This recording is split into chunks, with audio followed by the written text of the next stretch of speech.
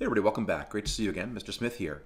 In our last slide deck, we talked about kinetic theory and showed how in the middle to late 1800s, physicists gave a rigorous foundation to the idea of temperature.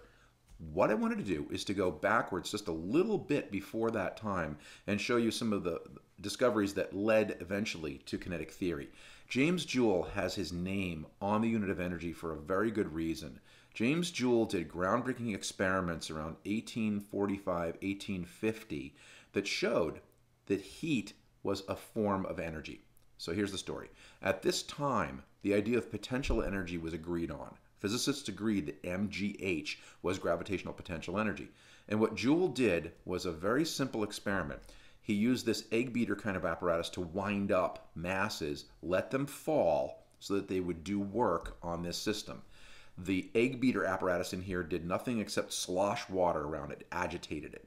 And what he showed was that an increase of temperature, the increase of heat energy inside the water was proportional to the amount of work that he did with it. And he did experiments that were long-running, consistent, and he came up with what we know as Q equals mc delta T, which is the cornerstone formula in what we call calorimetry.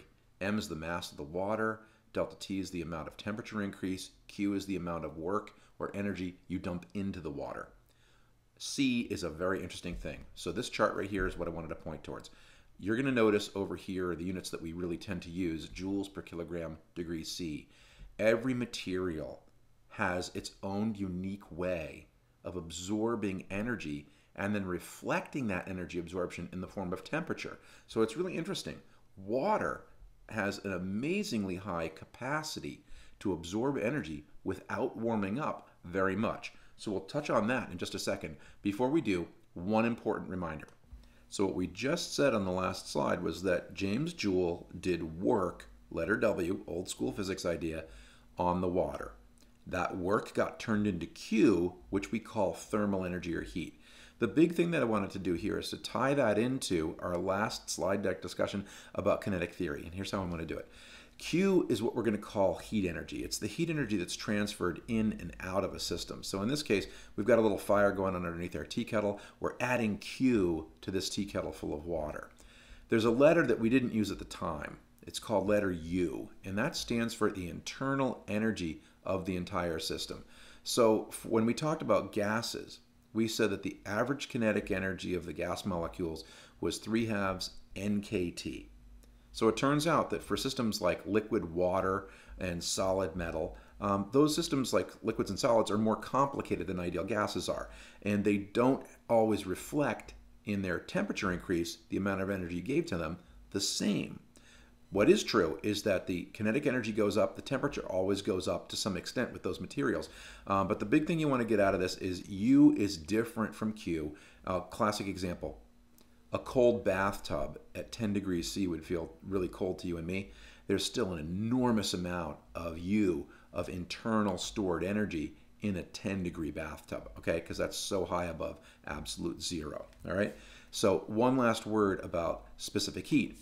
Specific heat is the kind of the magic connector between energy and temperature increase. And so if you look at this table, we made the point earlier that materials like iron, lead, silver, they have different specific heats from water. Well, a little bit about water. It wasn't until quantum mechanics was able to explain it that we had a really solid basic explanation for why water's specific heat is so high. Here's why. Water has a lot of different ways it can store energy. There's a lot of freedom.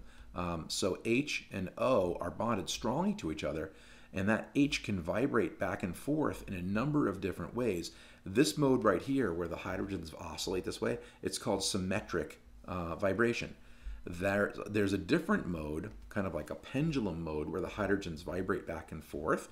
There's what they call an asymmetric vibrational mode, where these H's vibrate in and out of sync with each other. And finally, the entire molecule can rotate. And all of that is in addition to the fact that water molecules can literally move. They walk around in free water like any liquid would do. But the connection between water molecules is so strong that they soak up a lot of energy without the temperature going up that much. So that's a little bit about specific heat. Let's go turn this into some practical examples right now, and we'll show you where that works. Okay, basically there are two kinds of examples you're going to see in this chapter, or at least the first part of it. The first one is just all about that heat is a form of energy. So here's an 850 calorie double cheeseburger for 5 guys, and the question just is how high could you theoretically climb? Wow, that's a lot. So I'm going to give you a couple of facts in this slide. 850 big C calories, you may know this, but when you see it with a big C, that is equal to 850,000 of the little c calories. Also, 850 big C calories can be converted to physics units like so. So I'm going to typically do this. I will take 850 big C calories times 4.186 kilojoules per kilocalorie. And I could have just written this with a big C cal, but I just showed you that above. And what I'm going to do is just crank that thing and turn that into joules. So what do I get for joules is 3,553 kilojoules. Is that a lot? Well, yeah, I think so. Let's go find out. If you were to climb, what would happen would be that you would take this food energy in the form of chemical energy and your muscles would do work with it, assuming you're a 100% efficient person. So all of this energy would just turn into PE or MGH. And we're just going to write down a reasonable assumption. Let's go and say that you're a 70 kilogram guy. Then the height that you climb to would be, I'm going to convert this now to scientific notation, 3.553 times 10 to the 6 joules over 70 kgs. And we have our old friend's acceleration of gravity. And what do we get is that the height that you could climb to is pretty darn big, 5,075 meters.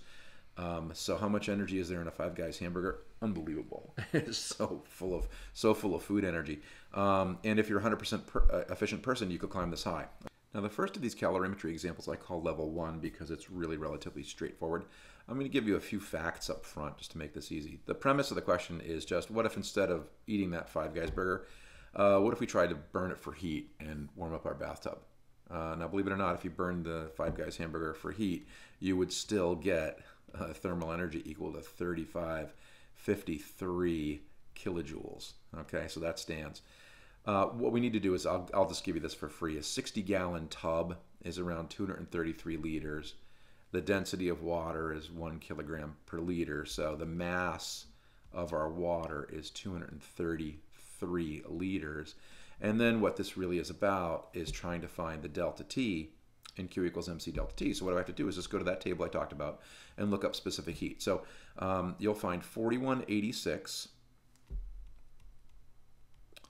joules per kilogram degrees C. And so you can see I'm going to have to be careful with my kilos or my joules when I do this work, but it's not hard. So delta T is my mystery number. Delta T is just going to equal Q over MC, right? So let's go ahead and put 3,553 kilojoules. And I promise to convert that when I plug it in my calculator. Mass 233, and I realize I caught a mistake here. It's 233 kilograms. And then we've got 4186 joules per kilogram degrees C. Okay, go ahead and do the work, and you get delta T is laughable, 3.65 degrees C. So how warm could you make your water? Well, that's a little delta question. We just started with 10 degrees. We made a delta T of 3.65, and so our T final is going to equal just 13.65 degrees C. So that's a lot of energy in that Five Guys burger, but it doesn't do much to heat up a bathtub full of it because, well, first of all, it's a lot of water, right? And second of all, specific heat of water is humongous, okay? Example 1. So what I call my level 2 question in calorimetry is a lot more involved than the first one. Instead of burning food, what we're going to do is just warm up our bathtub the old-fashioned way, right? So to heat up a piece of metal to scalding temperature and throw it into the tub. So this question really is called an equilibrium question, and it's similar in some ways logically to what you did when you're trying to find at what temperature does the bolt and the ring exactly fit each other. Here's the story. If you dropped a piece of metal into the bathtub. What's going to happen is that Q, heat energy, is going to move from one thing to the other. So what is going to happen is that the chunk of metal, copper, is going to lose heat energy. The bathtub water is going to gain heat energy. And here's the operative idea. The Q lost is going to equal negative the Q gained. Now, in this case, you're going to see me actually, yes, worry about the negative sign. It really helps to keep things straight. Trust me, please.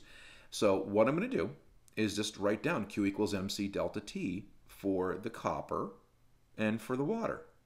So it's not tricky. So what's the Q lost for the water? I have 20 kilograms of copper metal.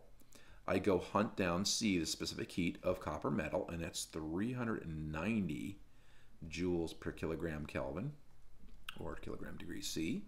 And what's the delta T? Well, here's where you have to do a little bit of common sense thinking. So this is going to be TF minus 500. That's going to be my delta T for copper, okay? So T2 minus T1.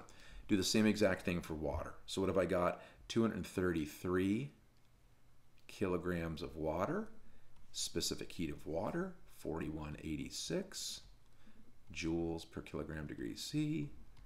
And what's the temperature for this one? Temperature change, T final minus T initial. And the T initial here is 10 degrees C. So you can see I forgot to tuck in my little negative sign. I said it was important. What that's going to have the effect of doing is an alternate way that people sometimes do this problem. If you flip the delta T here, distributing the negative sign and doing that has exactly the same effect. So that's what you're going to see me do in this next step. I'm going to distribute that negative sign, and you'll see me end up flipping these. So when that happens, I'm going to simplify all this. I'm going to do it off camera and just write that down. Okay, so I've done my work. I've distributed 20 times 390 into TF and 500. Done the same thing on the right-hand side, and please feel free to check me if you want to. But what you're going to do is collect up all like terms, put them on where they belong, and then just go ahead and divide both sides by the prefix of TF. And what I get is TF equals 13.89 degrees C. So here's the thing. Amazingly, 20 kilograms, which is about 50 pounds of 500 degree copper, does just about as poorly at heating up your bathtub as burning the Five Guys burger does. Wow. That's pretty poor, huh? Okay, so let's go check out example 3 and we'll be out.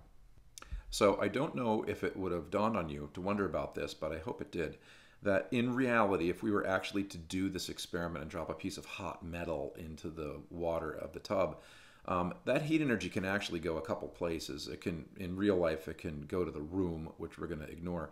But it's certainly going to go into the tub just as well as it goes into the bath water.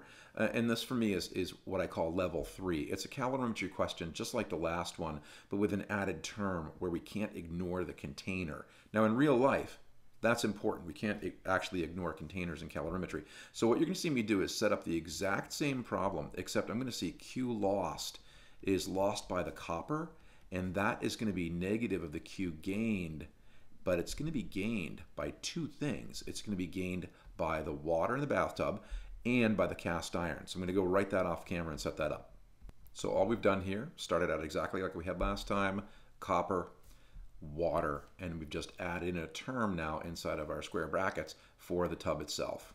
So 120 kilogram tub, specific heat of cast iron, and same term, we're assuming that the cast iron tub is also at 10 degrees initially. So we're just going to go ahead and distribute this, write it out just as we did last time, and check it out at the finish line. So as you can see, we've collected our like terms. Check me if you like to, but we're just going to solve this thing for TF, and we find out that TF equals 13.69 degrees C, and it's amazing. This makes almost no difference.